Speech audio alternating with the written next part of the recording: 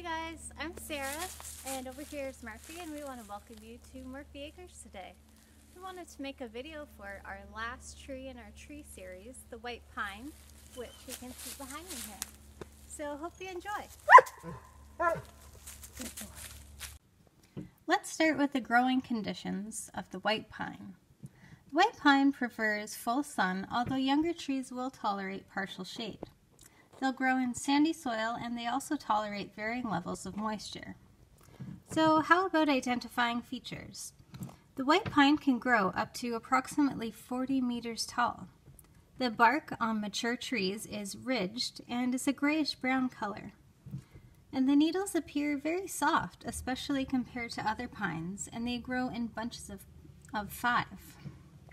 An interesting fact about the pine tree: it's Ontario's provincial tree, so if you're looking to plant a tree, it's a good choice. Thanks for tuning in to our tree series, guys. We hope you learned something about the trees in your backyard. Until next time, from our family to yours.